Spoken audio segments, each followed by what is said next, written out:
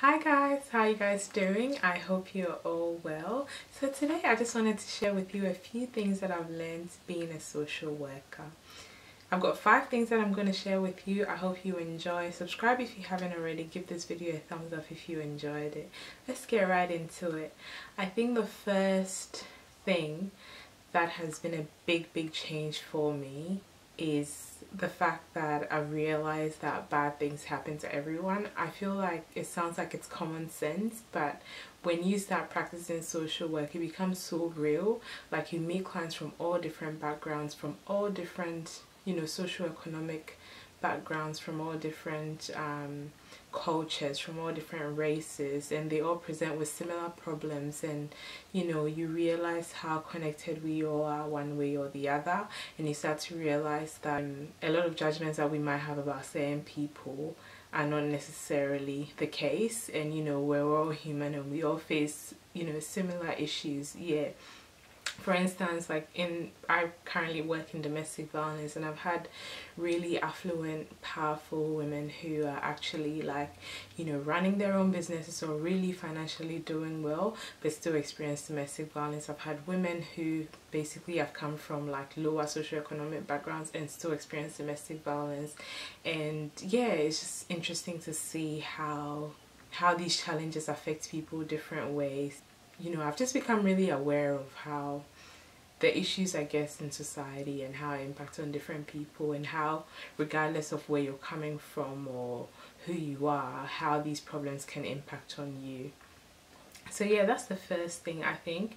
The second thing is, I feel like I've become so much more open-minded. Not that I was close-minded before I started practicing social work. I feel like I've always been a little bit open-minded, but at the same time I have held on to certain beliefs that I wasn't really willing to shift or move a little bit. But I feel like now that I'm practicing social work, I feel like I've had to learn a lot about human behavior and just learn a lot about different issues and how to work around them, and just I've read a lot about different things, I guess, and I think open-mindedness has been one of the biggest things, because you meet people from all different backgrounds with all different kinds of personalities, and you have to work with them in a way that you're not being judgmental of them.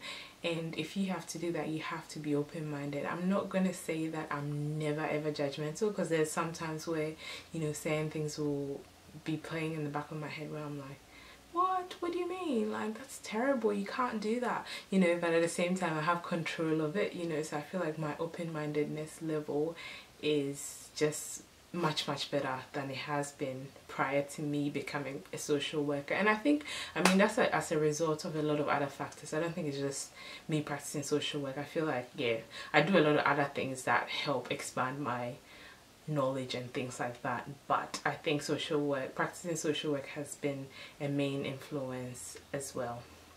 I feel like in practicing social work as well, I feel like I've gotten to know myself a lot more. I know what I can and can't tolerate. I know what my limits are. I know what kind of personalities I tend to get along with or I find easier to work with. I know where I have difficulty. I've just learned so much about myself because I'm constantly interacting with people, and that wasn't necessarily something that I did a lot of prior to me becoming a social worker.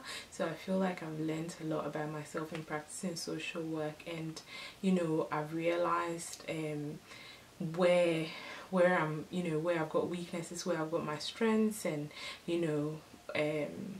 the kind of skills that I'm better at as well, I've become aware of. So yeah.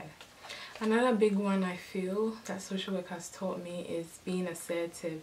I think I didn't used to be assertive. With this, I'll definitely articulate to social work, because I feel like, yeah, working with different personalities, both in the terms of working with clients and working with colleagues, you just have no choice but to be assertive. Otherwise you just be walked all over. Like, you just have no choice, and it's something that I've learned to do. And I don't think that would have come along if I hadn't practiced social work. Maybe if I had done something else to teach myself to be assertive, yeah.